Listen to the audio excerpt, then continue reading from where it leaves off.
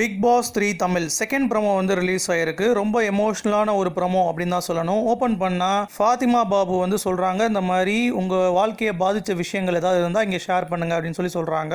So எல்லாருமே அவங்கவுங்க விஷயத்தை வந்து ஷேர் பண்றாங்க. குறிப்பா ரேஷ்மா வந்து அவங்களுடைய மனக்கசப்பை வந்து இங்க ஷேர் பண்றாங்க. என்ன அப்படின்னா, அவங்க 9 months பிரெக்னெண்டா இருக்கும்போது அந்த பேபியோட ஹார்ட் வந்து நின்றுச்சு அப்படின்னு சொல்லி டாக்டர் சொல்லிட்டாங்க போல. ஸோ காப்பாற்ற முடியல அவங்க பையனை அப்படின்னு சொல்லிட்டு அவங்க பயங்கரமா வந்து ஃபீல் பண்ணிட்டு இருந்தாங்க. ஸோ சுத்தி இருக்க எல்லாருமே வந்து பாத்தீங்கன்னா கண்ணீர்ல நினைஞ்சாங்க அப்படின்னு தான் சொல்லணும். அந்த அளவுக்கு வந்து ரொம்ப எமோஷனலான ஒரு ப்ரோமோ வந்து போட்டிருக்காங்க.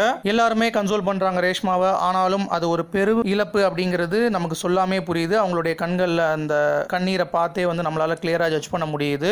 இப்போ கன்க்ளூஷன் என்ன அப்படின்னா, இந்த ப்ரோமோ பார்க்கும்போது ஒரு கேர்ளுக்கு வந்து வரக்கூடாத ஒரு இழப்பு தான் இது. ஏன்னா எவ்வளவு ஆசையா வந்து அவங்க அந்த குழந்தைய 1 மாசத்துல இருந்து அப்படியே 9 மாசம் வரைக்கும் வளர்த்து அந்த ஃபேஸை பார்க்கும்போது அவங்களுக்கு உண்டான சந்தோஷம் வந்து பாத்தீங்கன்னா எத்தனை கோடி ரூபாய் கொடுத்தாலும் யாருக்குமே வராது அப்படிங்கிறது தான் மாற்ற முடியாத ஒரு கருத்து. ஏன்னா அந்த ஒரு ஃபீலுக்காக தான் வந்து பாத்தீங்கன்னா எல்லாருமே கல்யாணம் அப்படிங்கறத வந்து பண்ணிக்கிறோம். ஸோ யாருக்குமே இந்த இழப்பு வரக்கூடாது அப்படிங்கிறது தான் என்னுடைய கருத்தா வந்து படுது. ஏன்னா நிறைய பேர் அவங்க குழந்தைங்களை சின்ன வயசுலேயே இழந்திருப்பாங்க. ஸோ அவங்களுடைய வலியை வந்து இன்னைக்கு பிரதிபலிச்சது ரொம்ப எமோஷனலா இருந்துச்சு. அதே மாதிரி பிக் பாஸ் வந்து ஒரு ரூட் ஃபாலோ பண்றாங்கன்னு நினைக்கிறேன். முதல் ப்ரோமோ வந்து பயங்கர சண்டை மாதிரி போடுறாங்க, 2வது ப்ரோமோ சென்டிமெண்டா போடுறாங்க, 3வது ப்ரோமோ வந்து செம காமெடியா போடுறாங்க. 2 நாள் வந்து பாத்தீங்கன்னா அந்த மாதிரி தான் டிராவல் பண்ணிட்டு இருக்காங்க. இன்னைக்கும் அதே ஃபார்மேட்ல வந்து ப்ரோமோ வெளியே இருக்கு. அதை பார்க்கறதுக்கு பிக் பாஸ் ஏதோ பிளான் பண்றாண்டா அப்படின்னு தான் யோசிக்கிறேன். அதே மாதிரி ரேஷ்மா வந்து பாபி சிம்மாவோட சிஸ்டர் அப்படிங்கிற ஒரு நியூஸும் வந்து வெளியே இருக்கு. ஸோ இந்த பிக் பாஸ் வீட்டில் வனிதா அபிராமி வந்து ரொம்ப ஆட்டிடியூட் காட்டுற மாதிரி எனக்கு வந்து ஃபீல் ஆகுது. அவங்கள தவிர மற்ற எல்லாரும் ஓகேப்பா அப்படிங்கிற ஒரு ஃபீல் வந்து இருக்கு.